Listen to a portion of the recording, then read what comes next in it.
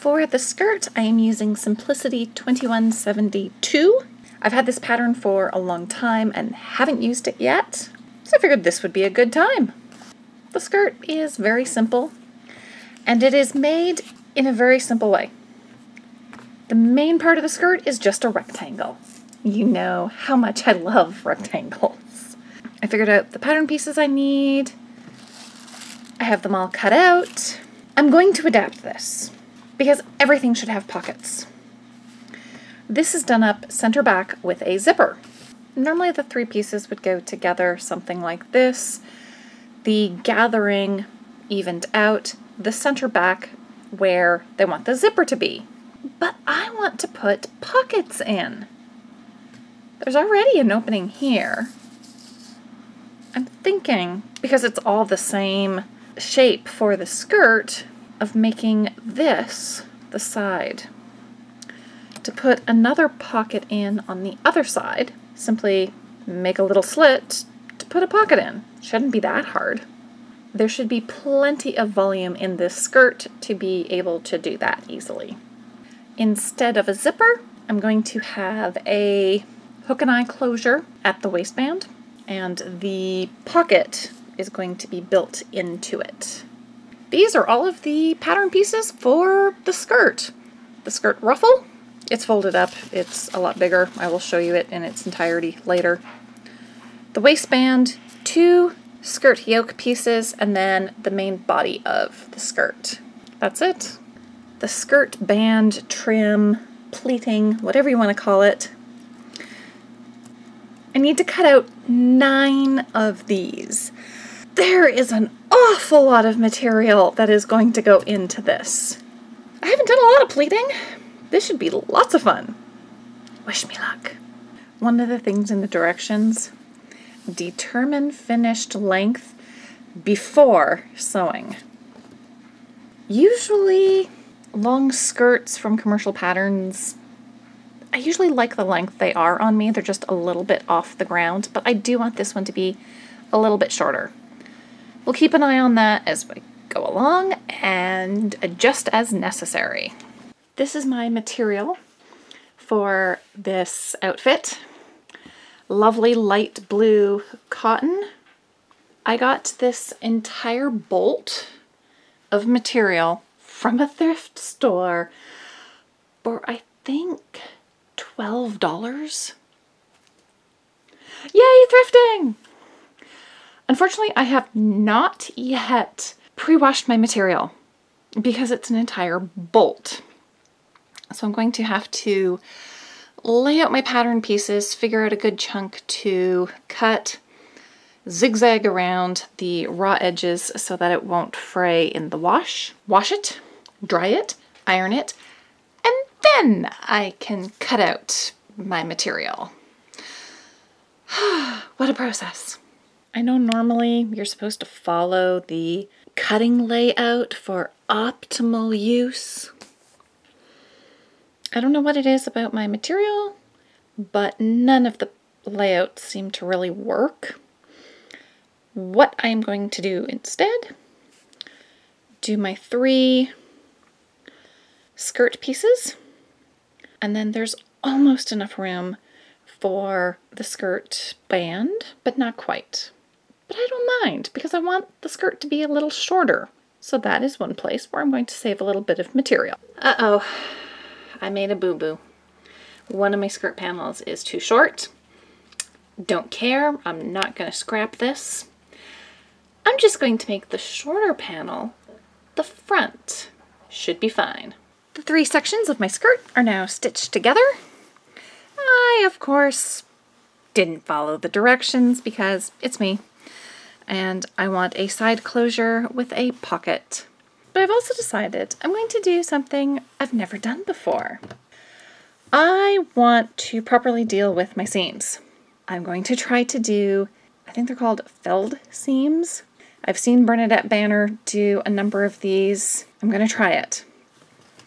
First thing I need to do is trim one of the sides here. And then I can do the whole, fold it over, tack it down. I purposely actually followed the directions and gave myself a really nice big seam allowance just to be able to do this.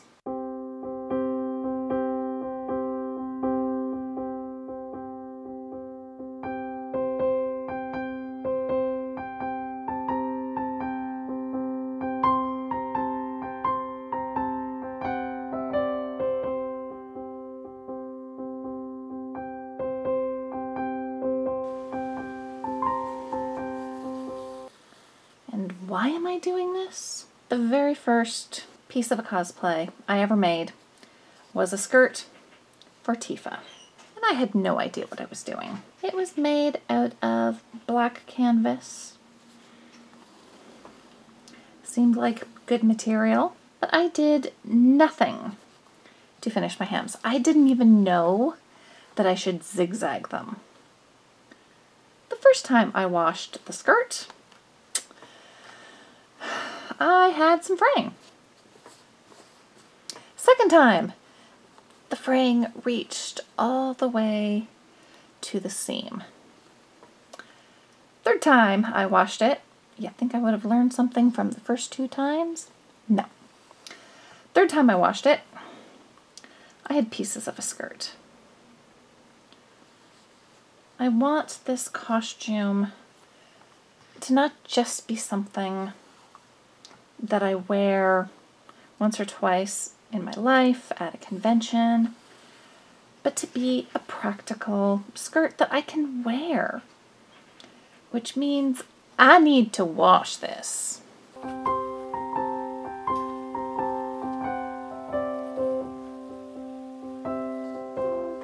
a couple of stitches showing,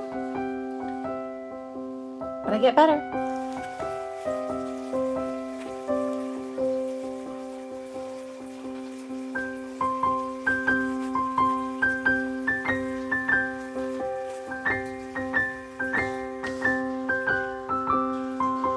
Progress on the skirt band. All of the seams are now nice and felled. They may not be perfect on the right side, but not bad. For the hem, most places I just cheated and used the salvage edge. It's not going to fray. It's fine. The one area where I didn't have salvage, I did turn it under twice so that it won't fray. Pleating is my next task. The pattern says to fold along the solid line, so there'd be a fold here, fold there. Then take that edge to the dotted line.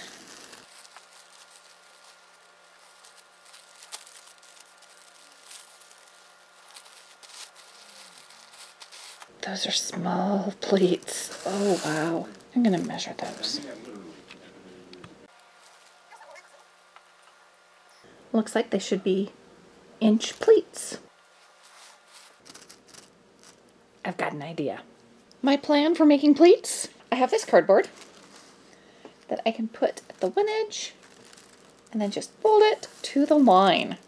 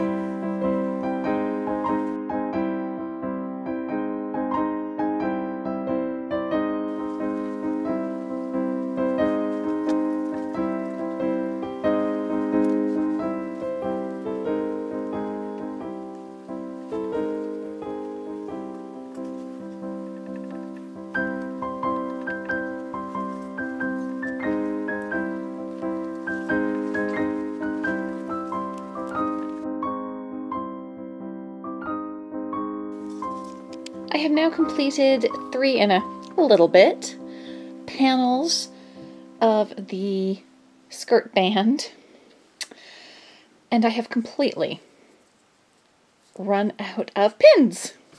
So I am Going to baste the pleating that I have done. I'll keep the pins at the bottom for now. And hopefully I can keep doing this process and have enough pins to make this happen. Well, that took me a good chunk of the day. If you ever make this skirt, you need a lot of pins to do the pleats. I didn't have anywhere near enough. Certainly not perfect, but I don't think it's too noticeable, especially once attached to the rest of the skirt, which is my next step. Skirt is attached to the band. The pretty little pleats will probably need to be ironed again before using it, but overall, it's starting to look like a thing. What's the line between laziness and efficiency? I'm not sure, but after spending so much time yesterday with these pleats, my original plan was to have the skirt finished yesterday. Yeah, that didn't happen. I forgot that I wanted to put in pickups, a way to hike up the skirt. My original plan was to embed a piece of ribbon in another ribbon on the good side of the skirt. And then you pull the white ribbon and that draws up the skirt. I'm getting tired of dealing with this skirt. And I'm like, oh, but I have these nice little channels from the seam. Why didn't I just put them in there? Well, why not? Because I filled the seams down, I have a nice little tube that I could run the ribbon through. I just tied my ribbon onto a darning needle, sent it down the seam. I did pop a couple of stitches that I'm going to need to repair. Next, just attaching this ribbon securely to the base here, and then do the same thing for the other front side seam. And I will just do this at the front. The back will be as it is. So here's what it looks like. When I want to hike up the skirt, I simply pull on the one ribbon that will gather it up,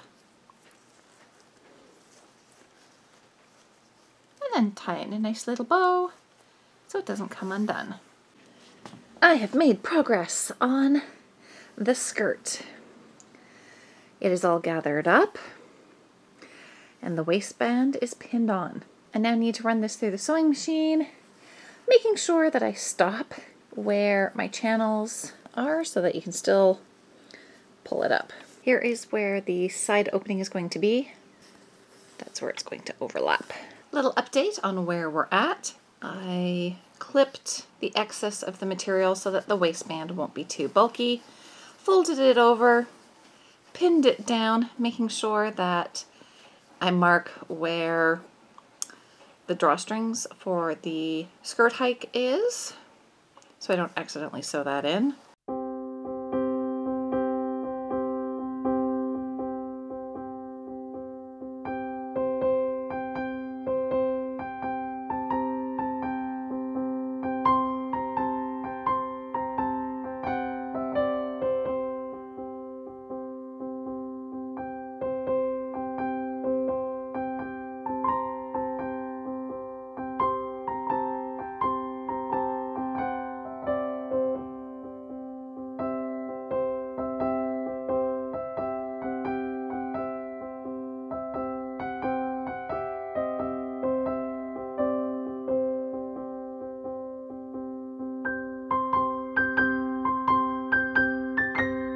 I did also do a little test of how my pickups were working. They do still work, even though they're now folded under the waistband. This is not a quick change by any means. It does actually take a bit of time to work the ribbon through because the cotton is fairly thick and we're doing it through a channel.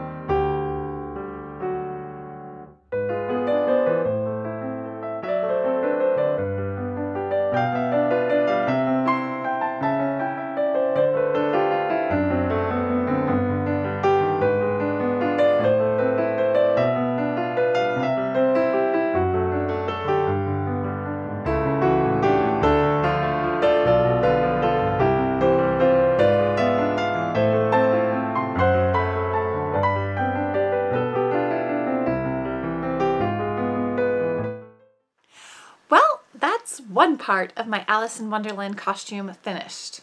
Still more to do. If you liked this video, please give it a thumbs up.